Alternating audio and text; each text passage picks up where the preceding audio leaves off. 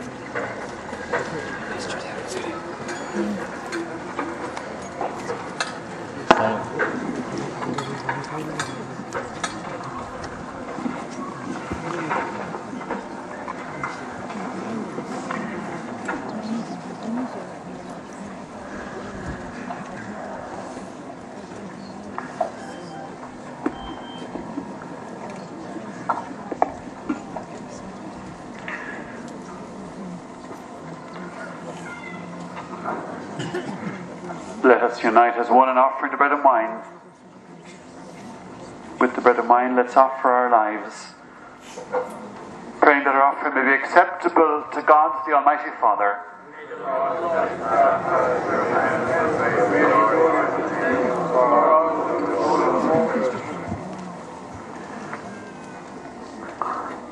O God, who give us the gift of true prayer and of peace, graciously grant that, through this offering, we may do fitting honour to your divine majesty, and by partaking of the sacred mystery, we may be faithfully united in mind and heart through Christ our Lord. Amen.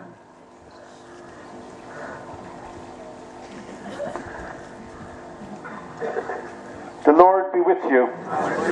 Lift up your hearts. Let us give thanks to the Lord our God. It is truly right and just, reducing our salvation, always and everywhere to give thanks, Lord, Holy Father, Almighty and Eternal God. For you laid the foundations of the world. You have arranged the changing of times and seasons. You formed the human family in your own image.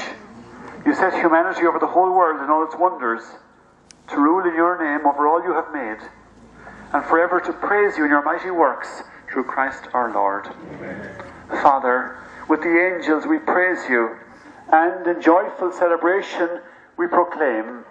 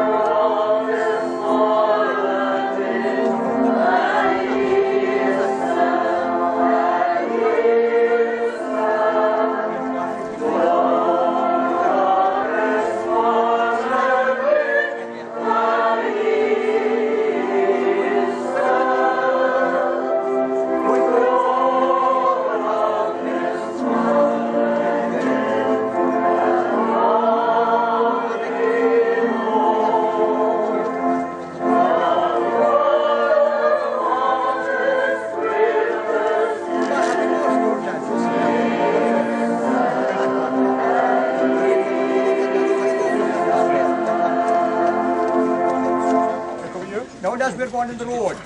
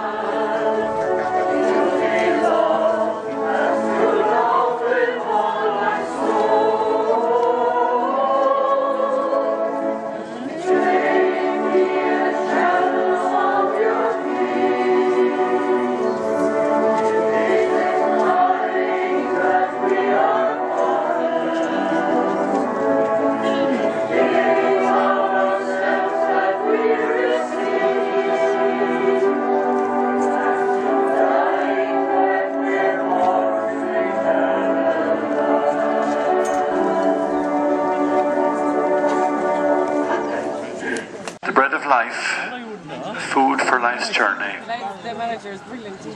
To appreciate that it's at the heart of God's way of providing for us and caring for us. Part of His way of being true to His promise, be with us always.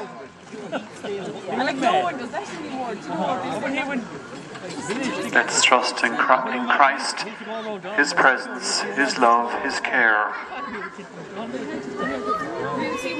His offer of eternal life.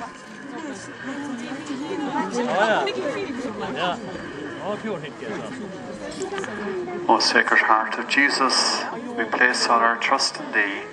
O Sacrament, most holy, O Sacrament divine, all praise and all thanksgiving be every moment Thine. Let us pray.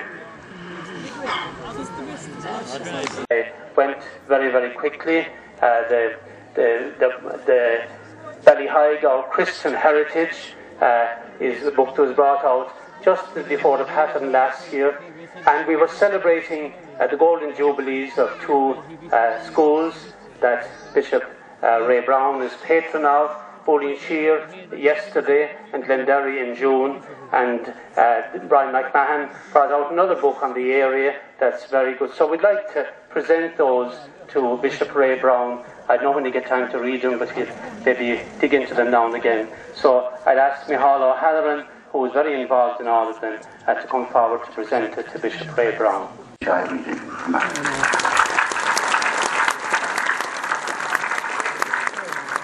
Just a final word as regards well, we depart from the grotto. We are asked that no cars would move until the people who are walking move away first, in the interest of safety, just to hold on for a couple of minutes and everyone will get out safely without any. It will be every bit as quickly in the end if the walkers are left go out. So thanks very much.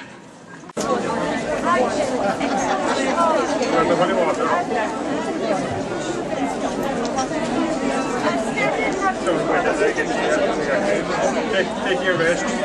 The bishop's here now, isn't it, there? You're only the better squeeze. One of our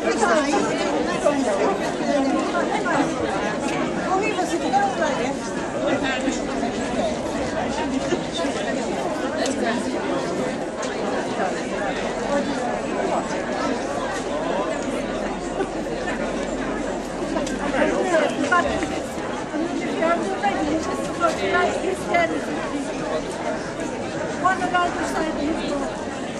One of our beside.